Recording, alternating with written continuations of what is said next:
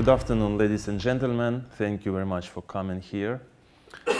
My talk, I should admit, it has a little bit awkward name, but I will try to deliver the idea. And I will be talking a little bit about legacy code and complexity today.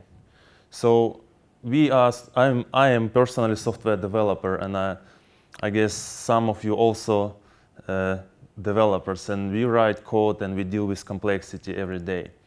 And most of us, we don't work in greenfield projects. Most of us, we work with legacy code, with some systems that are maybe 10 years old, maybe 20 years old. And the legacy code, as Eric Evans mentioned, it's a good code for different reasons. And I have one very good definition that I heard somewhere, that legacy code is the code that I don't understand. And I don't understand this code because it's complex and probably I didn't write it, right? And this complexity can be accidental or essential. And of course, since this is DDD conference, we usually talk about essential complexity, the complexity in our core domain. So domain-driven design helps a lot in this case. In domain-driven design about tackling complexity in our domain and kind of implicit assumption that our system over time getting more and more and more complex because our business is growing, we add more and more features, and therefore we have more code and more complexity to deal with. And also Eric Evans mentioned yesterday in the keynote, we should be more brave in changing legacy systems. And what if I give you alternative? What if instead of applying DDD, we do something crazy? What if we start removing code and removing features? Because over time, if you look at period like 10 years, the business is changing significantly. The systems are changing significantly. What was built 10 years ago probably is not used today. Probably your users need other features today. Probably the business model changed. Probably the environment changed. There are some new technologies or some new services that you can use and use today. And I've seen it in my experience. I've been in one company that in 3 years changed it from B2B to B to SMB and back to B2B in just 3 years. So B2B is like business to business. It's when you sell your service to some big enterprise. SMB is small to medium business. So they changed the strategy and decided to sell their services to small to medium businesses. That means that the average payment was much smaller and the usage was much smaller. And then later, maybe in a year or two, they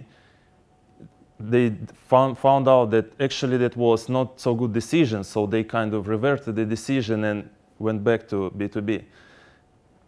And that happens sometimes, that the business is changing direction significantly. And we as developers, we need to write a lot of code and maybe introduce a lot of features. And then suddenly, these features are not used.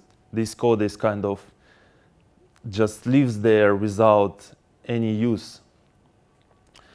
Another example that I've seen in my experience, when you have some old good product and then the management decides, now we need brand new shiny product. You spend time, you implement it, and then you start doing migration.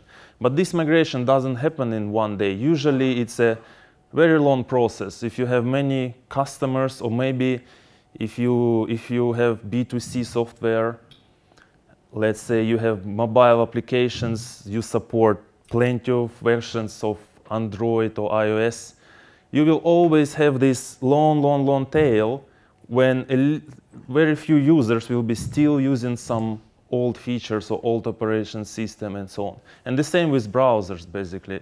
We have Internet Explorer as a famous example, and I guess very few people keep supporting Internet Explorer 6 nowadays. There are even some people who don't support Internet Explorer at all and say you need to have only Chrome or Firefox. So why I say sacrifice? Because it's kind of obvious, yes, if we remove features and code, the system will be simpler. But what is the sacrifice? The sacrifice can be different in different cases. It can be your revenue. It can be your happiness of your users, because definitely if you kill some feature, some users will be pissed off. Or the other aspect of this is psychological aspect. Imagine that you have a team in your company or some teammates, and they spend, I don't know, 6 months building something. They put a lot of effort there, a lot of energy, and then suddenly you come and say, you know what, this is not used, we need to kill it. Do you think they will be happy? Probably not. And this is also called sunk cost fallacy. And sunk cost is, I mean, people talk a lot about sunk cost, but maybe don't explain it in a simple words. And I would try to quickly explain it. It's like, imagine you buy a ticket to cinema. You go to cinema, and then you watch the movie, and then in 30 minutes you see that this movie is just horrible. You just don't want to continue watching. And now you need to make a decision. Do I sit in this cinema and waste another 90 minutes? Or do I need to leave right now and I kind of wasted money? And in any case, you already kind of paid, you need to pay, and this is kind of sunk cost. And a lot of people, they just cannot leave the theater. But be careful with killing features, code, and sacrificing something, because you can easily insult some people. You can, when you remove something where other people put a lot of energy, it's too easy to find enemies in this case. So you need to have good arguments. You need to prove that something should be removed or sacrificed. I would suggest you to use some metrics such as maybe Google Analytics, or maybe API metrics, or maybe code complexity analysis, or maybe database performance metrics. There are many tools available on the market. And also I would add that sacrifice is not really technical decision, it should be business decision. Because when it comes to losing some bit of revenue or losing some bit of user happiness, or I don't know, I'm not a business person, I don't know exactly how it's called, but when you need to do something and there will be consequences, business consequences, it's not your technical decision, it should be business decision, should be some product people or maybe even CEO who will say, okay, now it's time to kill this old product. And why we need to sacrifice? So we need to sacrifice something to reduce complexity. And why we need to do that? It's because when we try to build something new, it can be difficult to build on top of old and complex systems. So maybe it will be easier to simplify the system first, and then you can build on top of simpler, faster, and move on quicker. So please consider removing some features or some code when you build something new or when you try to improve something existent. Thank you very much.